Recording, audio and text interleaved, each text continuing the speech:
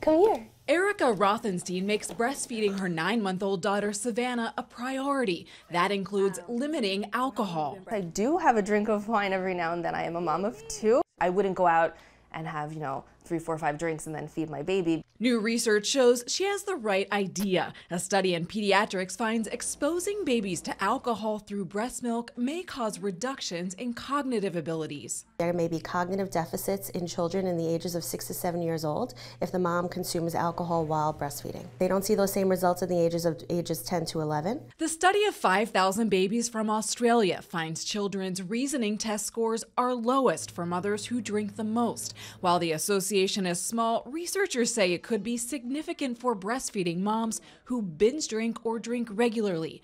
The American Academy of Pediatrics recommends limiting alcohol and refraining from drinking 2 hours or less before breastfeeding.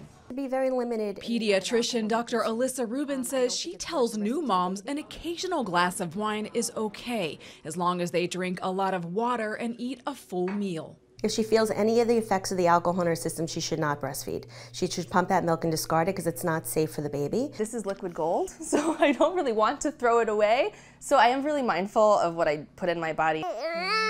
Erica says the benefits of breastfeeding are worth it for her baby. Nikki Battiste, CBS News, Mineola, New York. Give me a kiss.